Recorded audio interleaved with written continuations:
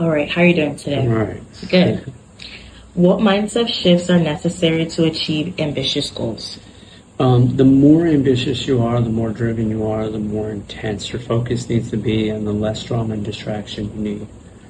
So, for some of the super ambitious, sometimes they'll go unconscious and do a bender or something, and then it becomes some form of self-sabotage. We all see the celebrities, they get in trouble that way, or the top athletes, they basically have sex with the wrong woman, that kind of thing. Mm-hmm. So, but in general, when we're super driven, we got to eliminate the dramas and distractions and enhance our focus everywhere, off the field for on the field, and vice versa. Thank you. So, how are you doing today? I'm doing all right. Good. How can I break down large goals into smaller, achievable steps?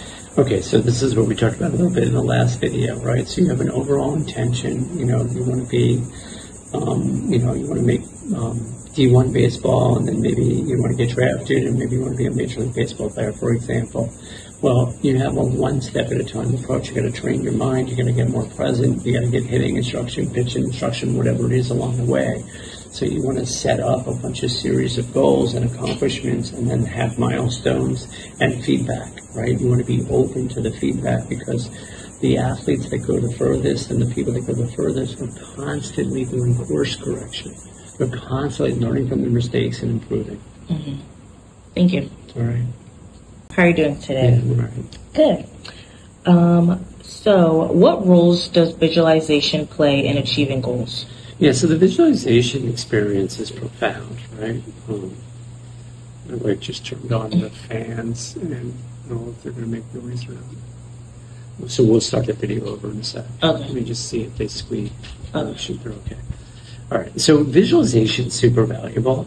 The brain doesn't really differentiate necessarily between what happens in the mind's eye and what happens in reality. So you can really train yourself. I used to sit in meditative states and visualize shooting like really low rounds of golf, or birdieing the first 4 holes. I've had so many cool experiences on golf courses, not really directly related to practice, but related to visualizations, right? Mm-hmm. And then being able to see and feel in your mind's eye. It's a combination of the two that's invaluable here, Valencia, right? The seeing and feeling. You can see it, and then the more you feel it, the more you draw it to you. Pretty special stuff. Thank you. Hi, Dr. Brett. How are you? Valencia, how are you? Good. So I wanted to know, what are some effective goal-setting strategies? Okay, goal-setting strategies. I think in general you want to really be aware of who you are and what you're about and what you really want. And so goals are something that you want to be able to do monthly or every few months, and certainly several times a year. Right, and so there's bigger goals and bigger priorities, and there's smaller ones, and breaking it down has value.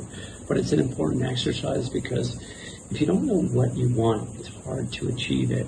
And if you don't refine what you want, it's hard to achieve it. So I think both are necessary. The overall goal, what I call an intention, it's like back here in your consciousness. Mm-hmm. You want to win a national championship or whatever it is.